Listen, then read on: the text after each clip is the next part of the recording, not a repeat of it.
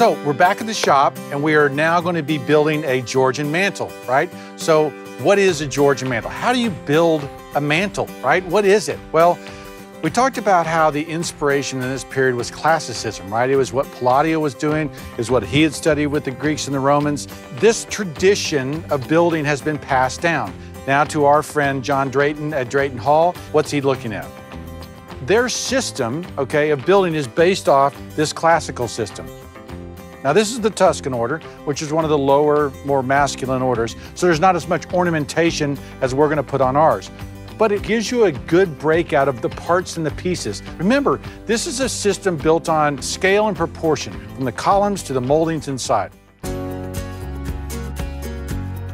The basic parts of the classical system are this entablature, which is the beam that runs across, and our column.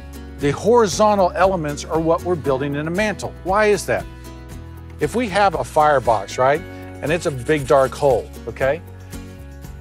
What we're doing is we are spanning that opening, okay? And this little mantle shelf that we're putting over top of there is giving this appearance of support, okay? So what this beam does, what that entablature does is convey strength, convey support. Anytime we put a header over a door, over a mantle, we're supporting that opening, okay?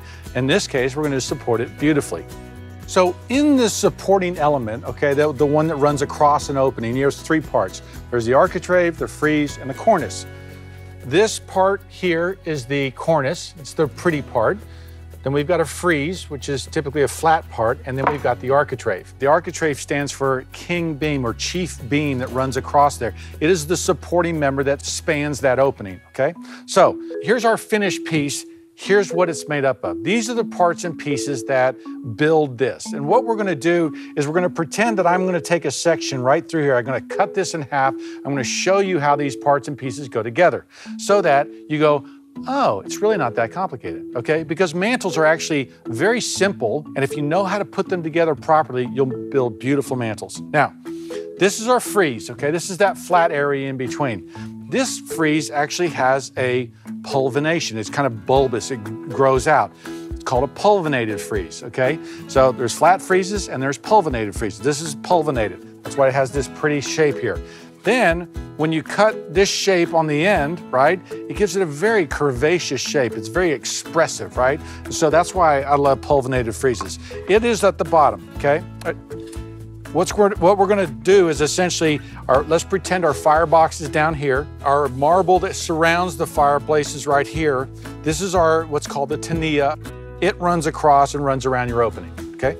Then we've got our frieze. And then finally we've got our cornice, which is a kind of a scrambled collection of different parts and pieces that, when put together, create a beautiful whole, okay? So, move those two parts off. First part is the bed mold, okay? Now, the bed mold is this lower section down here. Ours actually has a dentil in this thing. That's what this piece is. But the bed mold is typically the supporting mold. Supporting moldings hold up. If I'm gonna hold something up, I'm gonna do this, right? This shape right here is supporting. If I'm gonna finish something, I'm gonna go, ta-da, right? I'm gonna finish. It's a terminating molding up top like this. This is a terminating molding because it finishes out, okay? It's not supportive. So, here's our bed mold, right? It's made up of three moldings. We've got a cavetto, which is this shape here, a dental, and then our supporting cyma recta, right? Right there. It goes up underneath this shelf. It's supported by a frieze, and then our architrave runs around the opening. So there is a human scale to this classical system. The Tuscan Order has a relationship of 1 to 7. What does that mean? Well, the diameter is 1, okay, and it's 7 units tall in the shaft of the column. So there is a proportion relationship, and all of these other parts and pieces relate to that 1 diameter. The base is, 1/2 of D. It's half as wide as this whole diameter, right?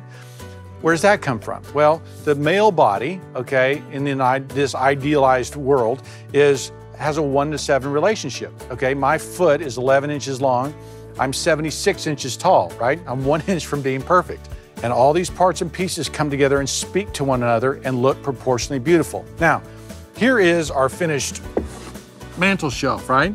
There's our pretty element. Now, when you see it at the job, it just looks like one big piece, right? And all these parts and pieces speak to one another and create something beautiful and long-lasting.